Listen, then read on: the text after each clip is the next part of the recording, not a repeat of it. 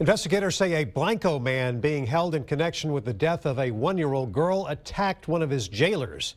KXAN's Lauren Landman just spoke with sheriff's deputies who say more charges against John Lawrence are now expected.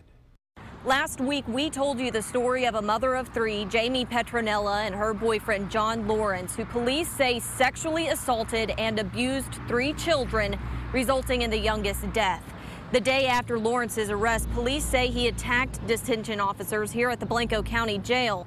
Law enforcement tells me he became aggressive during their daily checks, which is when they requested assistance. Additional officers responded and say Lawrence still refused to cooperate, causing more injury to the officers. I'm told all the officers are okay and only suffered minor injuries. Lawrence has been moved to the Burnett County Jail for the time being. The sheriff's department says they will be filing additional charges of assault on a public servant sometime next week. Petronella remains here at the Blanco County Jail. Reporting in Blanco County, Lauren Landman, KXAN News.